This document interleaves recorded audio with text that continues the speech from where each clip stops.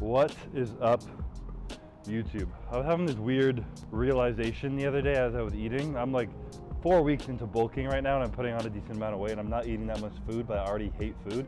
And I had this weird like realization of how strange our recent and current environment is to our perceptions of things. Because I was thinking about how I fucking hate food right now. I'm literally eating like a meal that I normally love and I'm just like disgusted by it. And Courtney's like, oh, like we can go get this or that. And I'm just like, ugh, I don't even care about food. You know, we're going on a trip on New York. I'm not going on at Rise and they're going to my favorite restaurant. And I'm like, ugh, don't care about food. But when I'm in prep and I'm dieting and I'm restricting and all this shit, literally thinking of eating like plain chicken with mustard, just a little bit more of it, more than 180 grams, 200 grams, 20 more grams of chicken sounds absolutely amazing. Same food, same person eating it, but my perception is completely fucking different. And it's just so weird how restricting yourself from things make you enjoy it so much more. So I'm like randomly thinking of this. I have random fucking thoughts throughout the day that I bother Courtney with all the time. But I'm like, I feel like I should restrict myself with anything and I'm gonna like it even more. So fascinating way to view it, that easy with food. But I definitely would rather be restricted from food and loving what I eat than the current point where I'm like having to eat as much as I can and not enjoying anything I put in my mouth. So welcome to bulking. CBUM, trying to get huge. Currently 258 pounds. Goal is to be 265 fasted in the morning. So 7 more pounds to go and we're ready to rock. With that being said, chest and back day. Gonna jump into it, doing some new shit. I'll explain to you while I'm doing it. So let's get after it.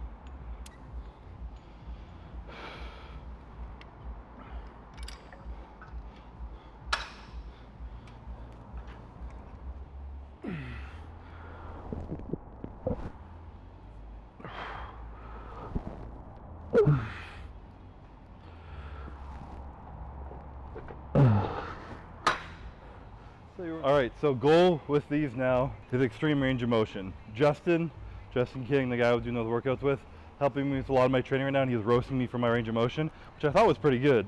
But he wants me to have fucking ridiculous range of motion, so I'm doing neutral grip, trying to let it stretch as much as I can, quarter rep, back down to that stretch, and then all the way up. The concept of this is pretty much, I've been doing like deep range of motion, but not like for that full stretch, and it's been locking and tightening and growing my muscles in a shortened position. The more they stretch out, the stronger they are in the full range of motion, less likely you're to be injured.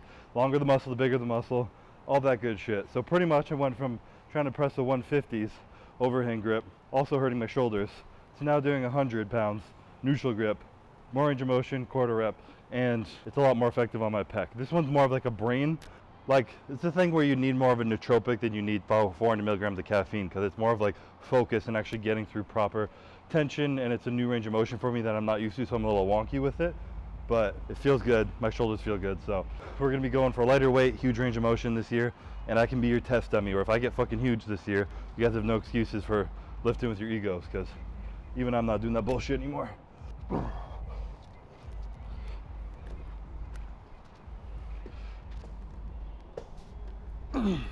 Normally I come right here. Now I'm trying to go fucking stretch. Up. Stretch. Quarter rep. Repeat.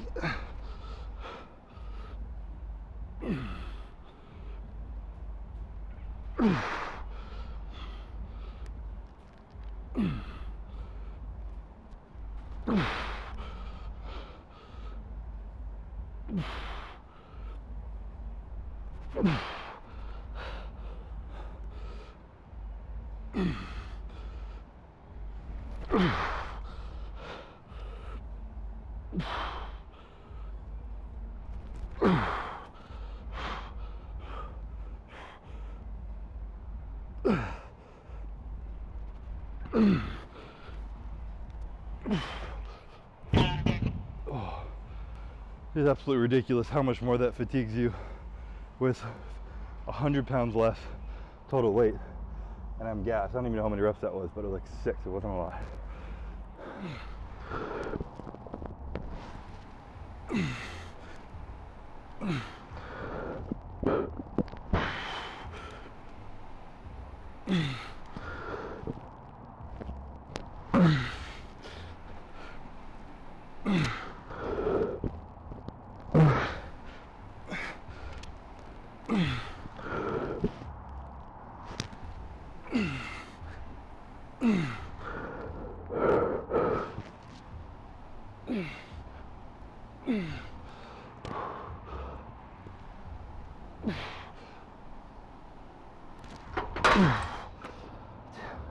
It's so fucking hard to count reps when you do quarter reps. I literally am like 1, 2, 3, and I can't keep count. Every other quarter rep I count as 1, every full rep I don't count as 1. So I have no idea how many reps I do, but same thing on the pull downs, big stretch, quarter rep, move on.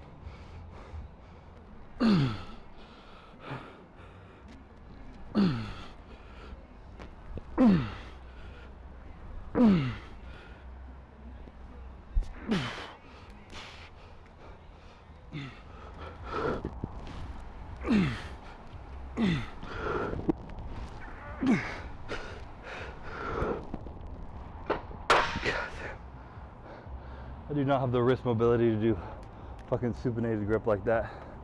I'm hoping if I just force it, every time I come in here do a reverse grip, I just burn the shit out of my fucking forearms, eventually I'll have better wrist mobility. Down to work.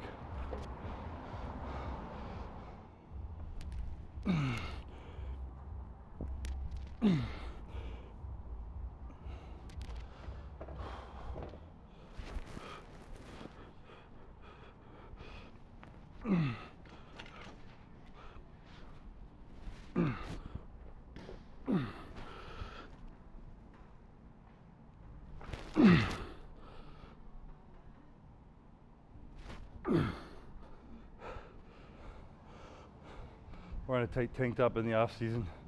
Really gotta focus on keeping my gut in. Can't let the fucking barrel hang out.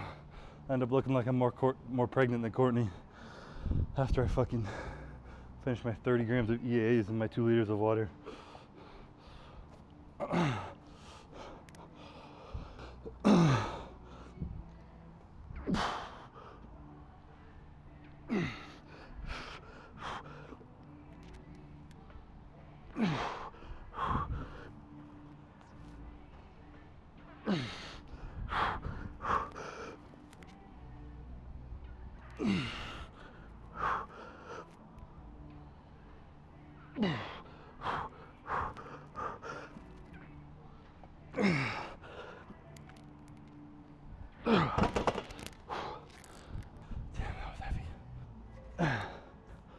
Trying to do a similar concept. I'm doing another superset. Courtney's gonna go into labor literally any second now. I gotta keep my phone on loud. So I'm hitting some chest and back, shoulders and arms, because you never know when my last workout's gonna come in, and so I'm not sleeping. I forgot I got a cup though. What the fuck is that? So I'm getting it in right now. Doing a little chest, back, superset, and I'm doing the same thing over there on the chest, getting the deepest stretch possible. 1 second, half second pause, all the way up. Just really focus on the range of motion.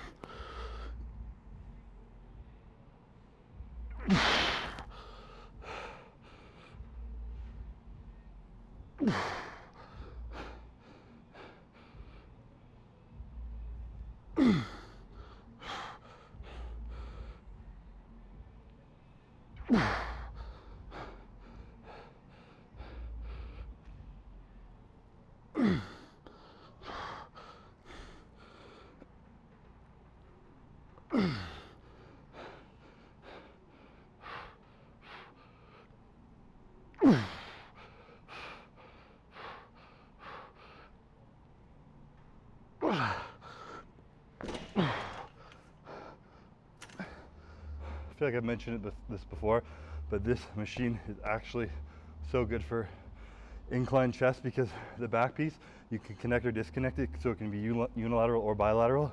And I have a pretty fucked up left shoulder. Tore my labrum like 5 times. So for me to actually get locked in position and know I have equal amount of weight on each arm really helps me when I'm just, especially when I'm experimenting, pushing whatever, a longer, deeper range of motion that I'm not used to. So I'm making sure if one side's tighter than the other side will compensate and I'll probably hurt it. But unilateral machine helps a lot. That's why I love dumbbells so much too. So if you don't have this machine, it doesn't fucking matter at all. Just use some dumbbells. They're great.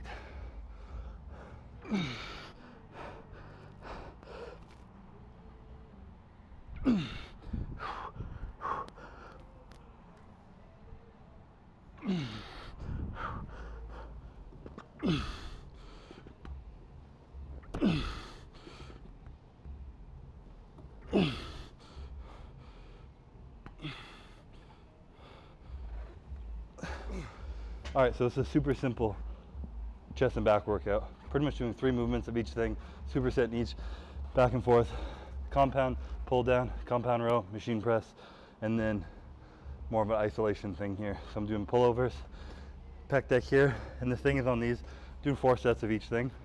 On these ones, I'm gonna go to the contracted position, squeeze the shit out of it for like 15 seconds, get some nice blood in the muscle, and then I'm gonna try and get like 10 to 12 reps. And then that's it. Super simple, nice way to jump through a full chest and back workout, supersetting everything. So not really something I normally do, but like I said, we're switching things up this year. We're elongating the muscles, doing some full range of motion, and I'm having a baby, so efficiency is key.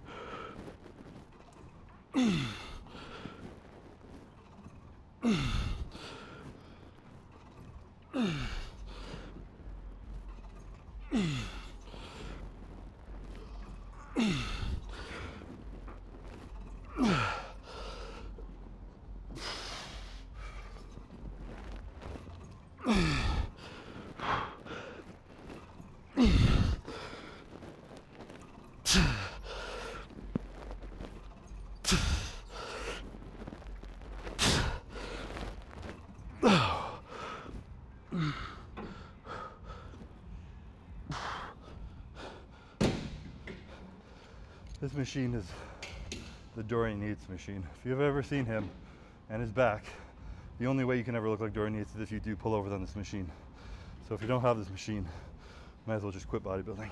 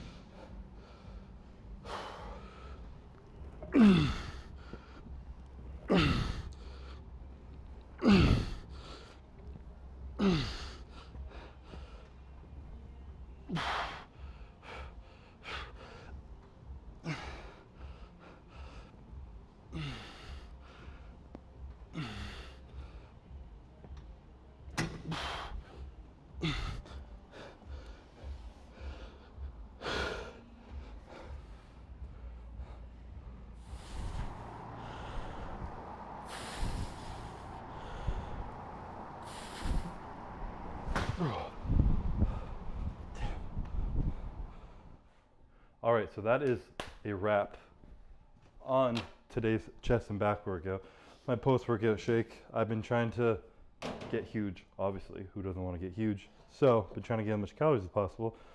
And I've been having more carbs, intra-workout and post. And I've been using Fuel intra-workout, but it's flavored. And it's got glucose, fructose combo. It's like this intense endurance, but also hypertrophy workout thing. But it's got sodium in it and stuff. It's meant more for like intra. So I have this random 5 carb mix.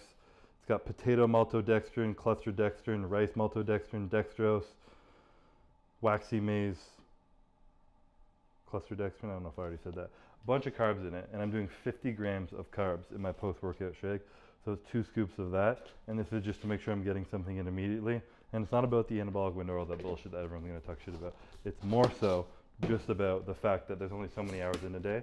I don't have a big appetite, so the quicker I eat post-workout, the quicker I digest this, the quicker I can eat my next meal, the quicker I can go to bed, the bigger I get. So I do this plus 2 scoops of protein, 50 grams of protein, 50 grams of carbs, and then I put in about, this is 10 gram scoop, I put about 20 grams of glutamine in.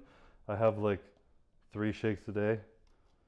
Not all protein, but I just make sure I'm trying to get like 50 grams of glutamine in right now. And I'm doing a bunch of other stuff for my gut just to make sure I'm actually healthy AF. I've been taking this oral BPC 157 too, so I hope that really makes my gut absolutely fucking immaculate. So this is the current post-workout shake, and actually all blends fucking perfectly, so love that. Chocolate peanut butter, empty. Vanilla oat milk cookie have been the go-tos post-workout. So yeah, that's about it. Gonna go home. Courtney's mom is in town. Picked her up from the airport, getting ready for baby duty. Gotta pack a baby bag, a hospital bag, I guess. I just figured it was Courtney who had to do that, but I realized I'm gonna be in the hospital for like 24 hours too when the baby comes. So I got MEGAFIT meals. We're gonna stock the fridge. Can't get skinny having a baby.